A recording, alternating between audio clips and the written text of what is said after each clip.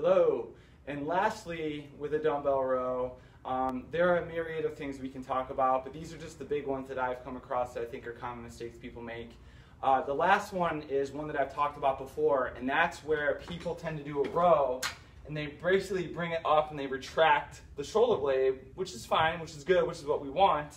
But then when they bring it down, they keep the shoulder blade pinned down the whole time. That's not going to be a great scenario either, because then we can start going into downward rotation syndrome, and that just opens up Pandora's box into a whole nother debacle of shoulder issues and postures. So what I like to see is I tell people I want the shoulder blade to move around the rib cage as they're doing their set. So what I mean by that is they're going to be here, and they're going to bring the shoulder blade back, but then when they come back down, I want to get a little bit of a stretch at the bottom.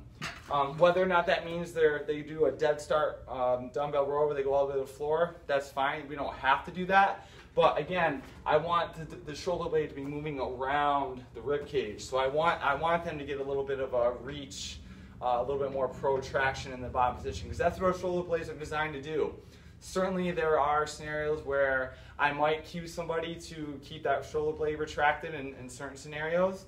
But for the bulk of the people out there, I'm going to want the shoulder blade to be moving around that rib cage and not keeping it pinned in that same position the whole time. So hopefully these videos have been helpful, and we'll talk soon.